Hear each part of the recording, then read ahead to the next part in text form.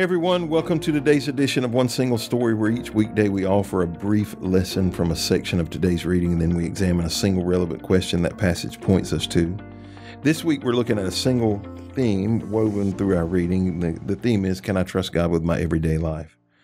Today I'm joined by Sheryl, Daughety, and we're looking at a passage from Genesis chapter 16. And the question that I am asking out of the gate is, can God work through all this drama? The question as we enter chapter 16 is whether or not Abraham is going to have a son in fulfillment of God's promises. We would expect this chapter to continue the narrative of Abraham directly, but instead, there are other characters that suddenly take center stage: Sarah and Hagar, her handmaiden. Will Abraham have a son is a reasonable question. The short answer to it is yes, but the route to the fulfillment of that promise is surprising. It does not come by a straight road, but through a series of complicated actions from complex people who are all flawed. And it comes through and with a lot of drama. The root brings family conflict and suffering. We see this in verses 4 through 6. The root necessitates a divine intervention to get things back on the rails, verses 7 through 9. The root heralds a promising yet surprising future for Ishmael, Abraham's son by Hagar. You see that's 10 through 12. The root issues in a revelation for his mother, verses 13 and 14. So I want you to think about the complexities of the characters and the events that eventually lead to Abraham's promised son, Isaac, being born. So Sarah feels like she's failed as a wife because she can't have children. So here's this mother who feels like she has no self-worth. That was a big deal then, because she cannot have a baby. And is God at work when we're discouraged and depressed? You know, you ask those questions. When Sarah suggests to Abraham that he should sleep with her handmaiden Hagar, neither one of them seem concerned about the fulfillment of God's broader promises and purpose. When we see this, we see humans' impulse at the best. God can work. The question then we would ask, can God work through impulsive actions? So there's a couple of things to note here. One, Hagar is an Egyptian. It's often overlooked that the way she came into the family of Abraham was because of the escapade in Genesis chapter 12 and 13. In this text, we see that Abraham journeys into Egypt, and he assumed that whenever Pharaoh saw his wife, that he would kill Abraham and take her into his harem. When God intervened, and it became clear that Sarah was the wife of Abraham, Pharaoh sent Abraham away after giving him several possessions, including female servants. Hagar would have been one of those female servants. In other words, Hagar's presence in Abraham's home is the direct result of Abraham telling a lie. Does God work through human failures like lying? And that's a real question that I have about several passages of Scripture. So the Bible seems to gloss over these personal details about whether Abraham and Hagar ever had sexual tension between them before this moment. Has Abraham ever had thoughts about having a sexual relations with this young, attractive woman? The Bible doesn't give us any of those details. We can ask those questions on our own. In fact, Abraham seems to view his sexual relations with Hagar as this mere marital transaction. Yet the Bible reader can sense these emotional issues that are lurking behind the text that we all, it's one of those situations where it's like you can see the train coming and you know it's going to happen, but you don't know what to do about it. So then you ask this question, can God work through a love triangle? Because that's essentially what we end up with. So after Abraham slept with Hagar and she became pregnant, it's no surprise that it changed the relationships of everybody in the household. It caused tension to erupt between, Sarah and Hagar. Sarah might have been jealous of Hagar. Hagar seems to have moved into competition with Sarah as a second wife of Abraham. Sarah claims that Hagar has diminished her. Apparently, the handmaiden became a woman with attitude. You can see this in verse 3. She was looking at Sarah with disdain, becoming guilty of reckless eyeballing. Can God really be in control of such drama? It also seems to have changed the relationship between Sarah and Abraham. Sarah suggests that Abraham, as a head of the household, needs to accept some responsibility for the actions of his new wife. One can only imagine this couple on the couch at a marriage counselor's office, right? Their relationship seems to be going through this very rocky time. And the question then is, does God work in marital conflict?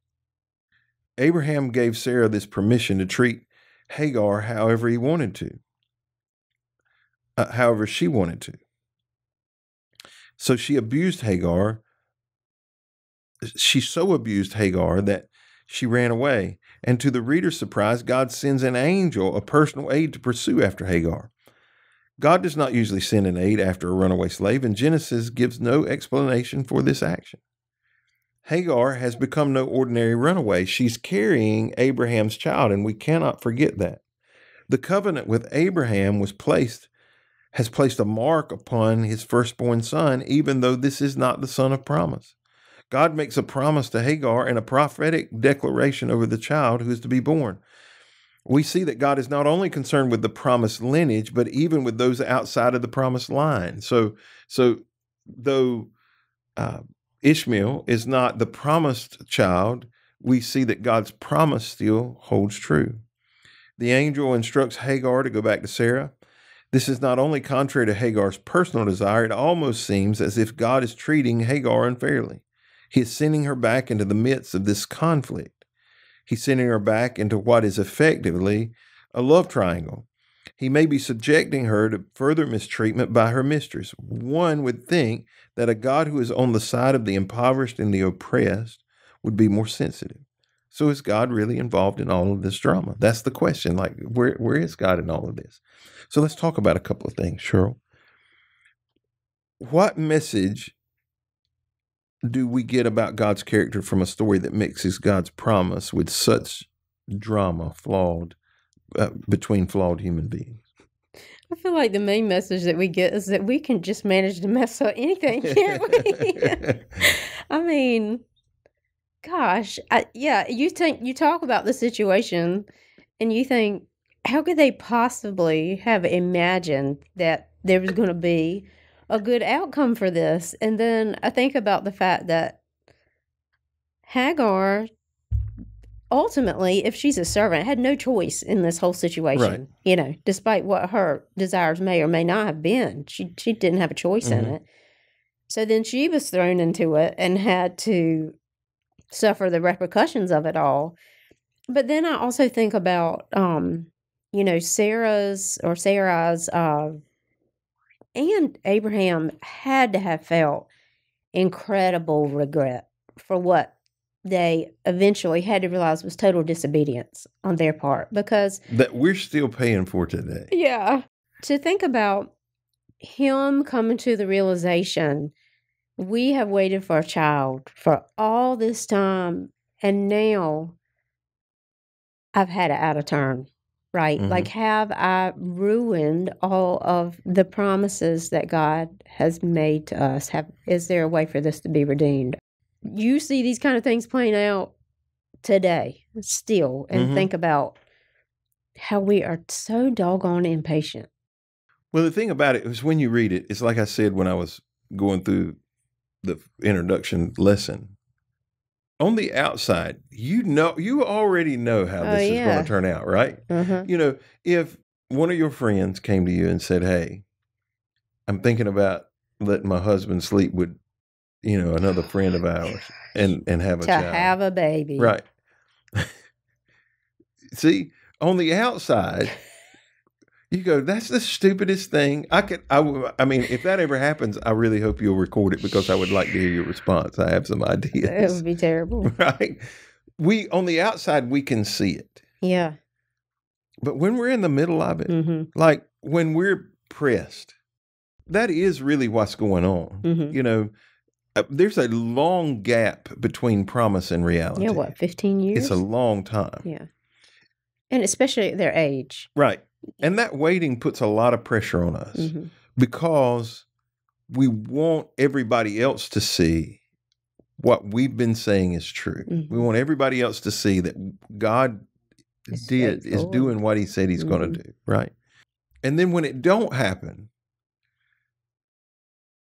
we're embarrassed. And so we start trying to prop God up, right? And there are the challenge with the text becomes, where is God working and where is he not, right? When is God in control and when is he not in control? There's one theory that says God's in control of everything, and everything, either happens at his order or his willingness. Do you ever wrestle with that? Do you ever struggle with how is God and where is God at in this? I do. I think I wrestle with it less than I used to, because I feel like I have tried to learn to concentrate more on my trust in God and his faithfulness than my question for why he's doing things the way that he is. Mm-hmm. I think you have to do that because you have no control over the first part. Right. But you do have control over whether or not you're going to choose to trust him. Do you struggle to see how God is at work in, for lack of a better word, what we would call sinful situations? Like, it's hard for me to characterize this that way because this would have been, it wasn't God's will, but it was common practice during this time. What they did. Yes. It was, this wouldn't have been out of line for what you would, Solomon ends up with, 700 concubines and 300 wives. So it's not like it's out of the character, but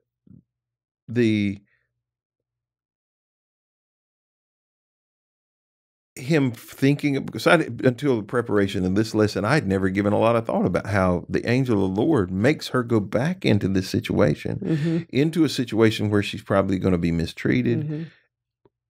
Do you struggle to see the hand of God in situations like that? I think it's natural for all of us to struggle to a certain extent, because we can always imagine how things could be wrapped up much nicer with a prettier bow, right? But I think what we don't know about that situation, and a lot of situations that we see where we can't understand, is we don't understand what God is trying to do in that person. I think we often see what we imagine God is trying to do through that person, but I don't think that we understand what he's doing in their heart and what is he trying to change in them? What is he asking them to face and take responsibility for? How is he making them end up in a situation where they can choose to trust him more? Right. I think we often overlook that part of tough situations like that, because it's not, this is a perfect example of how the whole Old Testament's going to go, right? Everybody's so messed up. Everybody's going to be stupid. Yeah, and from our outside view, we're like, how the heck can you make these decisions? But if we look at our own lives, we can see mirrors of a lot of those same things going on. We could make things much simpler on ourselves so that we didn't have to question God so much, but I believe a lot of these situations happen as a result of us pushing and trying to make things happen like they did when we've lost our patience, or we just think, well, he's not going to do it, so I'm going to figure out how to make it happen.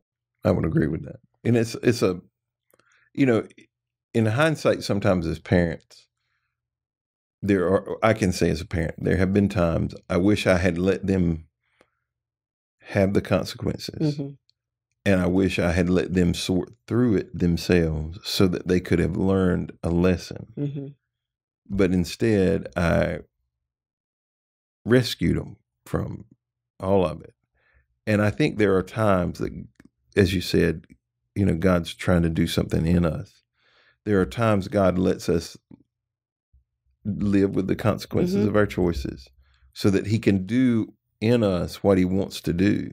Because we're difficult to deal with, even in Paul was struggled with pride, and the Lord wouldn't take away the thorn in the flesh, because if he did, we don't know who Paul would have been, And so, as much as I look back historically and think about all of the trouble that even still this day, the conflict that is between those two groups of people, that if God could have changed it, but what would we be like if, if that didn't happen, if it was all this easy peasy, everybody made the right choice world. Yeah, and I try to often remind myself of that, when you're talking about your situation with your kids too, that I do not believe that my faith would be as strong as it is today had I not been allowed to make choices and decisions that were bad, and I had to suffer the consequences of them. No doubt. Yeah, and in the end, I'm thankful that I had parents who said, "All right, we've given you what you need, and now you gotta now figure it out." Yeah, now you gotta go out and live real life. And I think that God has a lot of wisdom in allowing that in us too, because it's hard to grow when you're not being pressed. That's right. It's hard to grow when you're not going through tough situations. Well, thank you for joining us today on this edition of One Single Story. We hope you'll be back with us tomorrow as we continue a conversation around the book of Genesis.